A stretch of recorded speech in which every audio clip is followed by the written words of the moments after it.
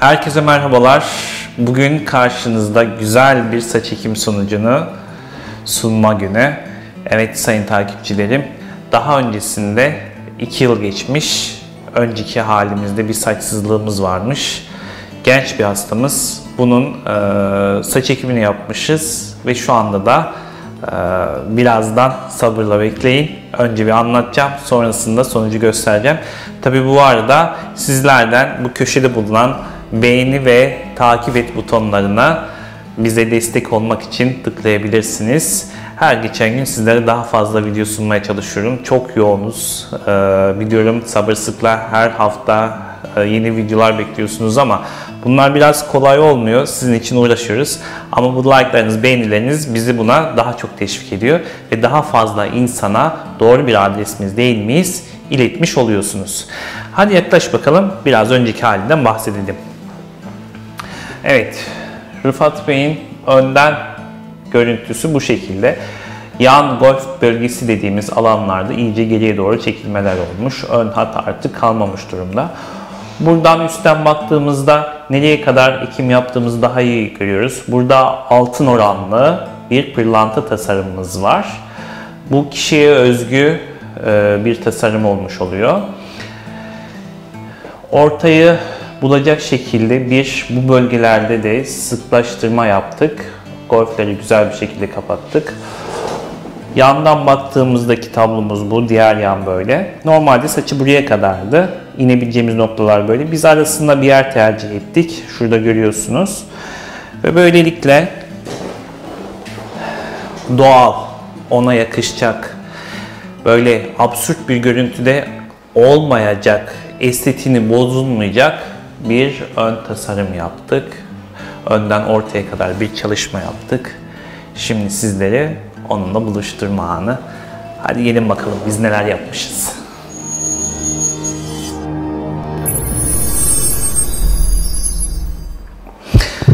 Evet, 2 yıl önceki saçsızlık durumumuz bu şekildeydi. Şimdi sizleri 2 yıl sonra buluşturuyorum.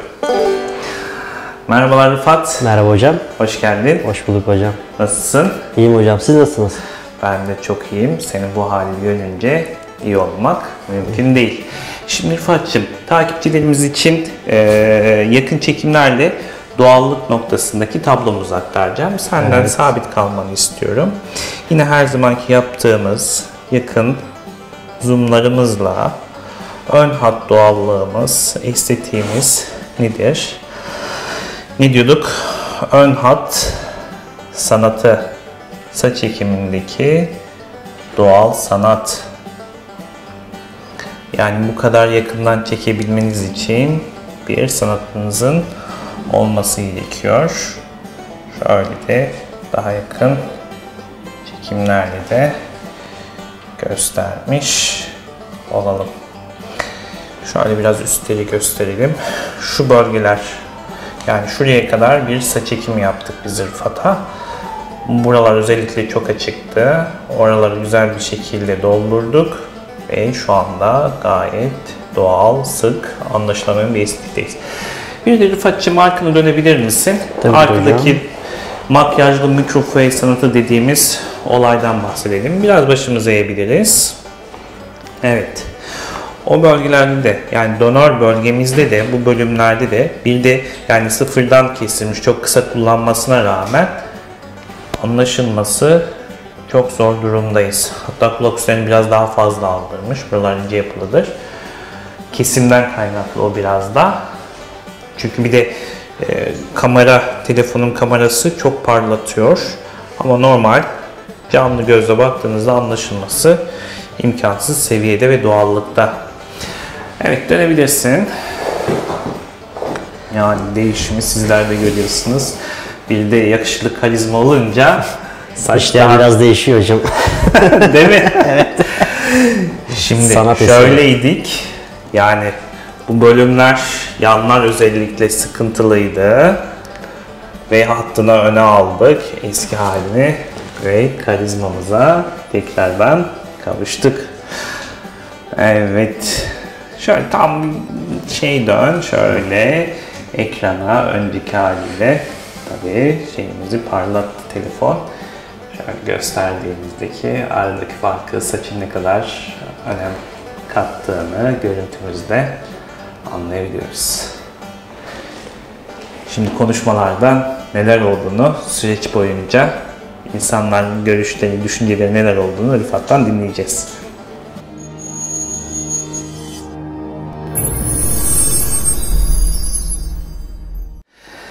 Tekrardan hoş geldin Rıfat'cığım. Hoş bulduk hocam. Nasılsın? İyi hocam, zımba gibiyim. Evet. Harika bir saç ekimi sonucu. Yani ne denebilir ki? İlk geldiğin günü hatırlıyorum da böyle açıklıklarımız güzel bir derinliğimiz vardı. Evet. Açıklık bu seni çok rahatsız ediyordu.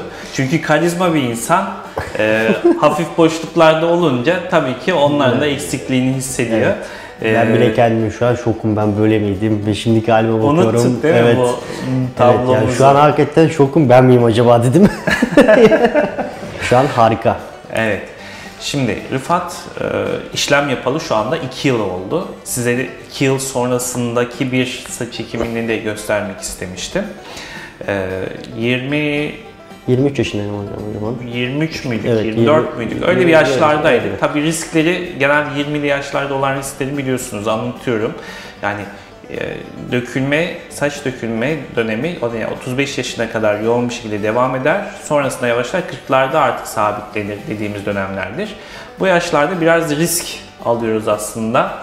Hani diğer var olan saçlarda daha kaybolup o bölgelere yeter mi yetmez mi? O yüzden de ön tasarımlar falan bu konularda iyice anlatıyorum. Sana da hepsinden bahsetmiştik. Ama ben şansımı kullanmak istiyorum.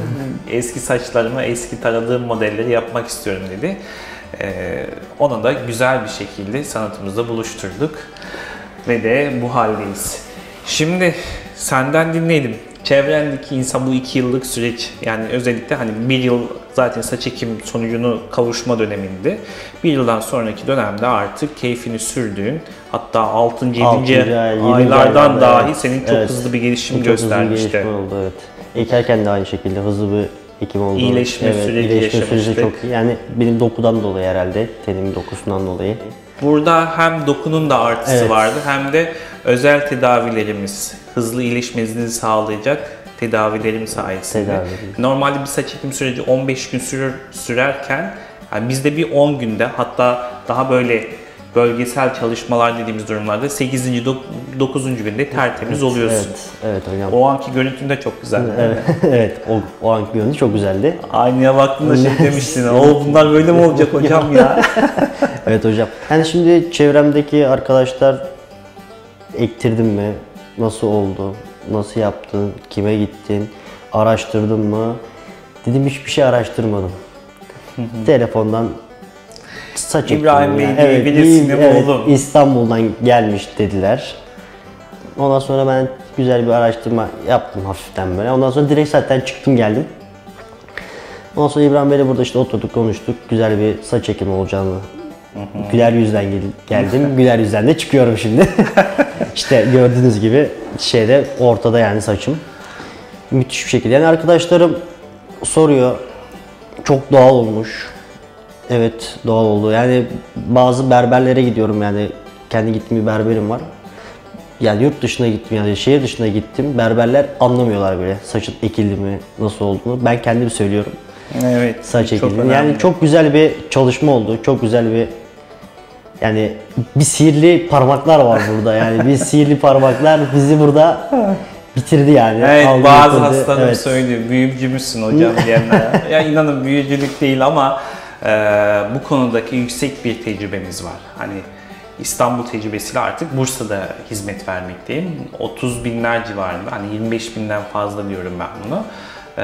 Böyle bir tecrübemiz var. Bunun sonrasında işte gördüğünüz gibi doğal tasarımlar, hani sadece bir saç ekim yapmak değil benim amacım. Yani orada doğalı en üst seviyede yakalayabilmek, hastalarımıza, danışanlarımıza, saç ekimi yaptırmak isteyenlere o hayal ettikleri eski görüntülerini daha doğal ve estetik bir şekilde sunabilmek. Bu tecrübeler de zaten buna yarıyor. Bu videolarda da zaten bunu anlatıyorum. Mesela teşekkür ederim ayrıca. Hani bunu anlatmamızda destekçi olduğun için. Çünkü bu hocam. Paylaşılması gereken bir sanat. Evet, yani sanatımızı, yani sizin sanatınızı insanlar yani doğru adreste görmesi lazım. Çok güzel Yani bir biz nokta. onu istiyoruz. Yani benim çevremde de yani çok arkadaşım var. Aslında böyle bir şey oldu. Benim yani bunu yaptırmam, burada doğru noktada yaptırmam çok doğru oldu. Arkadaşlarım, çevremde arkadaşlarım da yani saç sıkıntısı olan insanlar var. İbrahim Bey'le tanıştırdım. Evet. İbrahim Bey'e getirdim. Konuştular. Şimdi onlar da dört dörtlük bir şekilde memnun. Aynen. Bazıları 5. ayında, bazıları 6. ayında, bazıları 2 sene oldu. Yani benimle beraber gelen insanlar da oldu. Yani doğru yerde doğru adım atmak lazım ve doğru adres İbrahim Bey. Yani sanatı gerçekten burada. Yani ben çok memnunum. Yani gerçekten kendi saçım, yani eski halimdeki saçım şu an. Yani hiçbir sıkıntı, dökme dahi hiç olmadı. Olmasını da istemiyorum zaten. İnşallah yani Evet. bir ömür boyu kalmasını diliyoruz. Yani buradaki maksadımız zaten bizler de bir doğru nokta mıyız, değil miyiz? Bunu analiz edebilmeniz için çekiyorum bu videoları. Sadece bu işi bu şekilde yapan ben miyim? Değilim. Çok güzel işler yapan arkadaşlarımız var. Hepsini buradan takdir ediyorum ve tebrik ediyorum. İşine özveriyle yaklaşan, hassasiyet içerisinde olan saç ekim uzmanlarımız, arkadaşlarımız da çok güzel işler yapabilmektedir. Tabii ki doğru bir nokta bulabilmeniz için de biz de varız diyoruz. Bunu da bu videolarla anlatıyoruz. Saç ekiminde doğal estetik sorunu yaşamadan, yani saç ekiminde kim adam olacak mıyım, tarama yönüm problem olacak mı, olmayacak mı kaygıları yaşamak istemiyorsanız bizden de bir değerlendirme alabilirsiniz. Özellikle bizzat benim tarafımdan alıyor olacaksınız. Bu aşağıda gördüğünüz numarama başınızın önden, üstten, yanlarını ve arkasını görebileceğim fotoğraflarınızı göndermeniz takdirinde daha sonrasında mutlaka ama mutlaka benim tarafımdan size saç ekiminizle alakalı neler yapılabileceği bilgisini veriyor olacağım. Artık son zamanlarda biraz yetişmekte zorlanıyorum.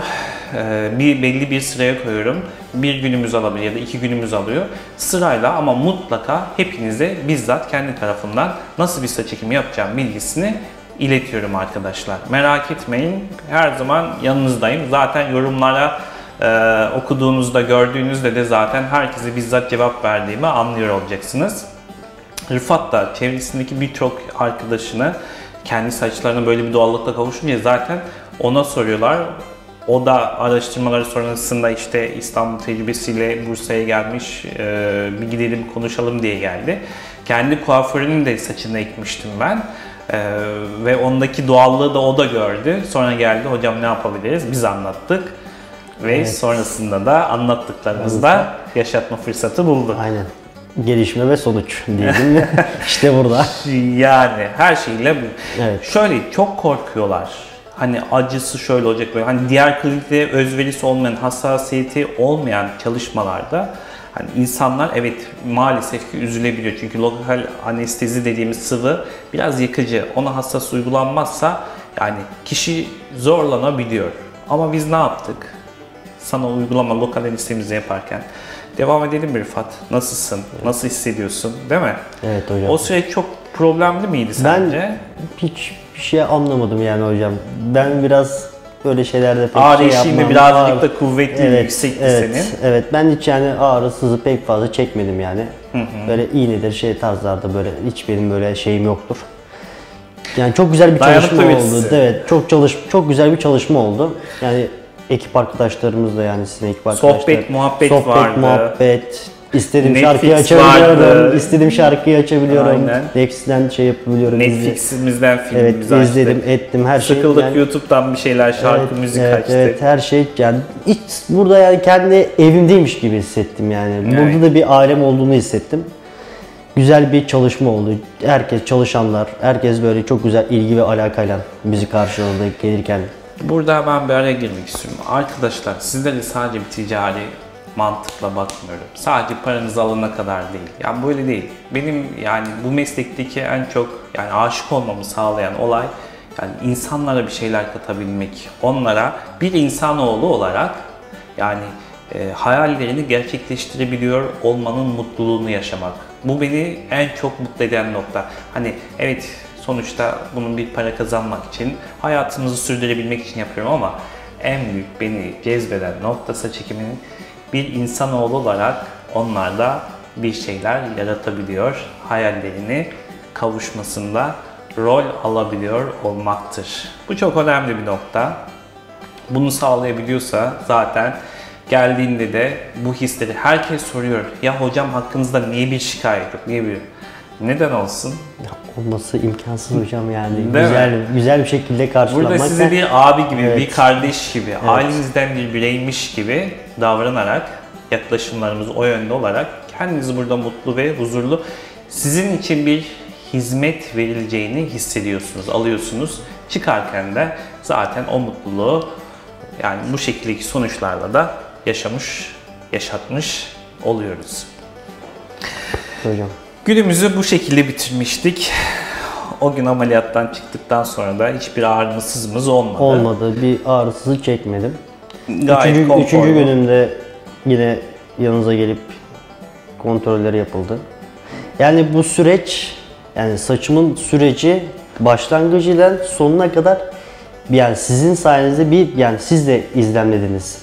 Beraber bu tutkuyu, yani beraber bu mutluluğu kademe beraber her gelişte yani. Hocam çıkıyor bakın nasıl evet, olmaya başladı. Evet, çok güzel falan. bir şekilde ilerleme oldu. Ve şimdi de son noktayı koyuyoruz hocam. Evet, değil mi? Keyifli. Yani herkesin, yani böyle bir sıkıntısı olan, yani kesinlikle gelip bir İbrahim Bey'le konuşmasını dilerim yani.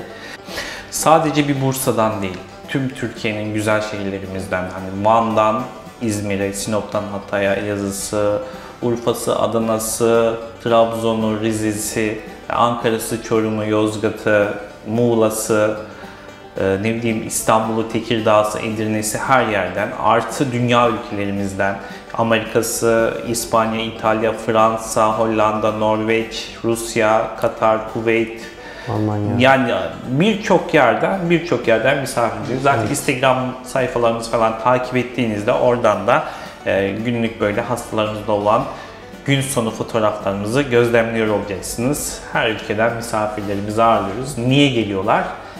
Bu sanatla buluşmak için, bu doğallıkla artık saç ekimini almak için. Sizler de tekrar diyorum, başınızın önden, üstten, yanlarını ve arkasını görebileceğim fotoğraflarınızı bu aşağıda görmüş olduğunuz WhatsApp numarama göndererek size nasıl bir saç ekimi yapılabilir, kaç bin greft yeriz, fiyatımız ne olacaktır, bunlar hakkında detaylı bilgilendirmenizi yapıyor olacağım. Tabi bu arada unutmayalım, daha önce de ilk girişte de belirttiğim gibi yan taraf alt köşede like ve takip et, beğen ve takip et butonlarımız var. Bunlar sizlere daha fazla video hazırlamamız için bir teşvik edici yol oluyor. Ve de daha fazla saç ekimi araştırmasında olan insanlara bizim bu videolarımız onların önüne çıkartılmasını sağlıyor. Siz de bu beğenilerinizle bir destek sağlayabilirsiniz. Takipte kalarak bir destek sağlayabilirsiniz. Sadece bizim için değil. Saç ekimi yaptırmayı düşünen insanlara da doğru bir nokta neresidir? Hadi siz de bir de bu kişiye bir bakın demek için olacaktır.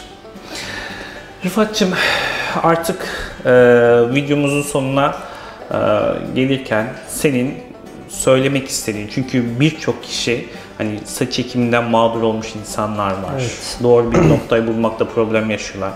Çevrendeki yani 8. kişi mi 10. kişi mi oldu? Evet. Yönlendirdiğin insanlar oldu. Bu arada yönlendiremedi, hani dinlemeyip gidip sonra şimdi ikinci sefere gelenler var maalesef. Evet. Hatta bugün bir tanesini yeni ameliyat yazdık. Onu da toparlayacağız. Daha iyi bir seviyeye getireceğiz inşallah. İnşallah. Evet hocam. Söylemek istediklerini böyle takipçilerimiz korkmaları gerekiyor mu, gerekmiyorlar mı? Yani biz hastane ortamında mıyız? Hani güvenilir bir yer mi? Gerçekten saç ekimi hizmetini alabilecekleri bir nokta mı? Bunlardan bahsedebilirsin, anlatabilirsin. Yani, dört dörtlük bir yer, yani korkulacak, edilecek bir şey yok hocam. Yani ben dediğim gibi, yani buradan kapıdan girdiğim zaman güzel bir şekilde karşılandım. Yani kendimi bir emniyette hissettim yani. ailemin yanındayım dedim. Bunlar da benim bir ailem. Çünkü onların eline bırakıyorum kendimi. Evet. Ve çok güzel bir süreç geçiriyorsun. Yani çok güzel vakit geçiriyorsun. Aslında nasıl olacak, nasıl edecek, ya nasıl olur, böyle yani bu düşüncelere girmeyin, sakın ha girmeyin. Çünkü korkmayın ya da yani biz o endişeleri alacak evet gibi yani. Hiç şey yapmayın. Güler yüzümüz, hoş muhabbetimiz, sohbetimiz günü daha relax, böyle stressiz, sıkıntısız bir şekilde geçirmeniz için uğraşıyorum. Çünkü arkadaşlar ben de saç ekimi yaptırdım. Sizlerin yerine empati olarak yerine kendimi koyabiliyorum. Neler hissedebileceğinizi, neler yapacağınızı, neler düşündüğünüzü. Hani derler ya, bana damdan düşeni getirin, en iyi halinden o anlar diye. İşte ben de o kişiyim arkadaşlar. Hem saç ekimi yaptırmış hem de yapan bir uzman olarak merak etmeyin, yanınızdayım sonuna kadar. Evet. Ben tek başıma geldim. Buradan kapının içine tek başıma geldim. Tek başıma da çıktım. Arabama binip de eve gittim. Yani bir sıkıntı, bir ağrı, bir sızı böyle çok az bir şekilde oldu. Yani fazlası olmadı. Evet, sıfırda değil sonuçta. Evet, birazcık var. Bir ağrı oluyor yani. O kadar da çok değil o yani. Aşırı bir şekilde olmadı bende. Evet. Yani evde bir 3 gün bir süreç geçirdim. Ve 3. günden sonra bir 10 gün süreçti. Biraz yani dikkat etmen lazım. Sağa sola. Bir cerrahi işlem yani var. biraz yani 10 gün genellikle yani iş yapmayın. Yani diyorum terlemeyi yani. sağlayacak Evet, bir aktiviteler evet. istemiyor Kesinlikle. ama normal günlük hayatımızı sürdürmenizde hiçbir problem yoktur. Evet. Böyle saçları kavuşacağını bilsem o masaya bir değil 1000 defa otururum hocam. 1000 1000 defa otururum. yatılır. Çünkü Keşke 1000 defa hakkım olsa. İnşallah tekrardan bir saç ekimi yapma gereksinimi duymayız da dökülmen devam etmez. Hocam. Bundan sonra durabilir. Bu şunu da söyleyeyim. Hani 20'li yaşların sıkıntısı şu. Yani saç ekimi yaptıktan sonra dökülme yatkınlığınız varsa bu biraz daha hızlanabiliyor. Ya da saç ekimi sonrasında yavaşlayabiliyor, durabiliyor. Bu risk daha fazla 20'li yaşta. 30'lu yaşlarda biraz daha risksiz diyebiliriz. Ama 40'lı yaşlar ve sonrasında daha garantör bir yaş dönemidir diyebiliriz. Evet. Umarım senin de, ki şu anki tablomuzda zaten çok daha hızlı bir şekilde devam edebilirdi. Yavaşladığını, durduğunu demeyelim de yavaşladığını gözlemliyorum. Gayet iyi gidiyoruz. Evet. Umarım bu şekilde de devam eder. Evet, sağ olun. Ömür boyu dökülmez diyelim. Sağ olun, teşekkür ederim. Peki, umarım beğendiğiniz, keyifle izleyeceğiniz bir video olmuştur. Sizler de hayal ettiğiniz saçlarınıza kavuşmanızı diliyorum. Sağlıkla kalın, hoşça kalın. Hoşça kalın.